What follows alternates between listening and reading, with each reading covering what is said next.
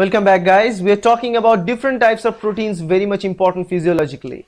And today we are going to talk about elastin proteins. So as the name suggests, elastin, so definitely something to do with elasticity of our skin as well as our muscles. That's what you're talking about. If you pull the skin on and again release it, the skin goes back to the normal integrity, and that's due to elastin. So thank elastin for that. Elastin is a huge, it's consistent of a huge number of elastin in our body. So it covers a lot more percentage of total protein count in our skin. So it's a very major protein of our body, and this elastin is a kind of fibrous protein. It's a kind of rod-shaped proteins that helps maintaining the integrity of the cell, that helps in integrity of or helps maintaining the elasticity of the cell, right? So that if you pull the cells, if you pull the skin, or if you pull any tissue out there, skin, lungs, heart, because heart is pumping all the time, so it helps it to retain or revert back to its normal structure and shape.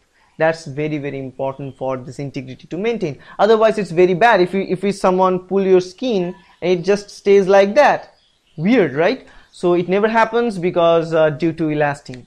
So elastin, I've told you, this is a fibrous kind of protein. This is a fibrous, means here is a rod-shaped protein here, and the elastin is having a slightly different structure. It is very much important in maintaining the elasticity, or it helps in the reversal of our skin condition if we pull the skin, right? Something like that. Or not actually pulling, but all the time, let's say I'm talking to you, I'm speaking, so all the time I'm moving my jaw up and down, and all the time muscles, skins are getting very much pulled down all the time, right? We are watching something, we are closing our eye, opening our eyes, so all the time it is happening in all these processes in many ways, not only intentionally pulling all the time, but it happens all the time during different activities of our body, and during those processes elastin is doing its task to revert it back to the original form, and that's very, very important. Now what is the structural part of the elastin? I've told you it's kind of fibrous, rod-shaped kind of protein, but the elastin it can stay in two different forms actually. It is kind of the proteins normally present in huge massacre form. They are kind of attached all the time. People don't actually understand how it is kind of formed, but once it needs to be stretched, it aligns itself and maintain the tensile strength. That's the important part about elastin. For example, elastin is made up with hydrophobic amino acids.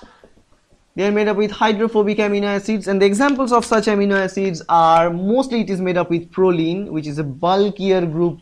Proline contains a bulkier R group. So proline, glycine, very small. It has only hydrogen as a R group.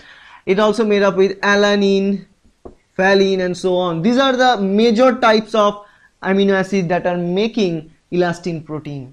So all of these are hydrophobic amino acid in nature. Now what is the function of hydrophobic amino acid there? Hydrophobic amino acids will start to form hydrophobic core inside, so they will not allow point of water, any simple part of the water or any water soluble molecules start to enter inside that hydrophobic core, because they don't like water. They have a fear of water. That's why they're hydrophobic in nature.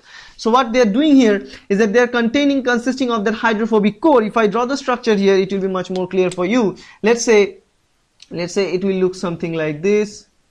These are the protein structures, so they are organized like this.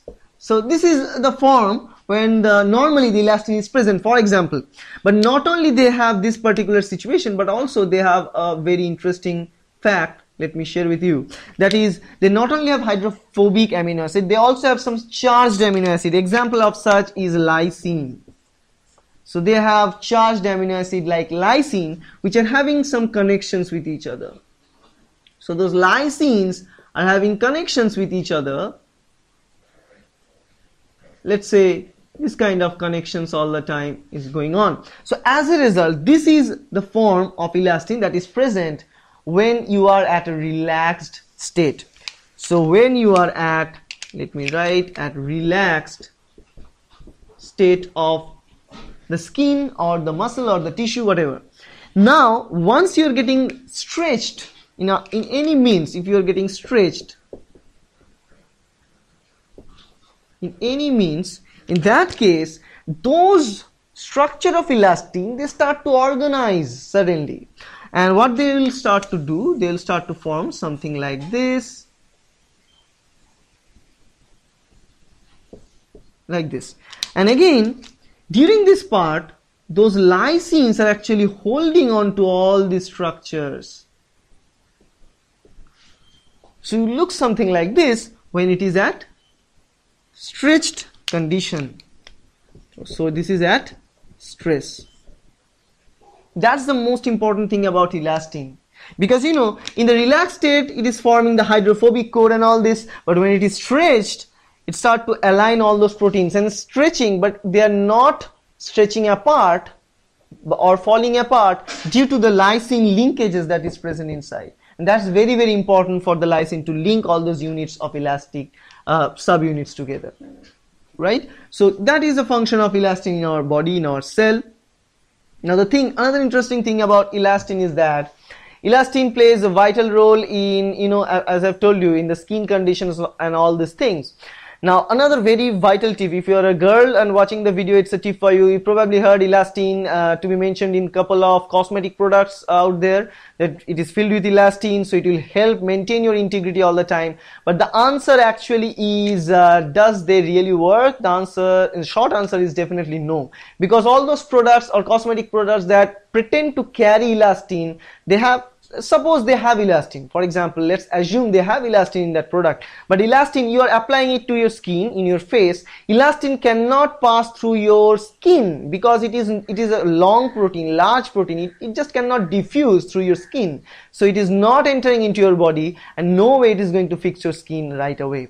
Elastin is found to be linked with aging. Why aging? Because in aging, during the aging process, what happens, this bonds, this lysine linkages start to break, they start to come up. As a result, what happens, they remain scrambled, and even after stretch condition they don't come back to the relaxed form anymore due to the degradation of all those amino acids, losing of all those amino acids, and also dissociation of all those bonds that are present between.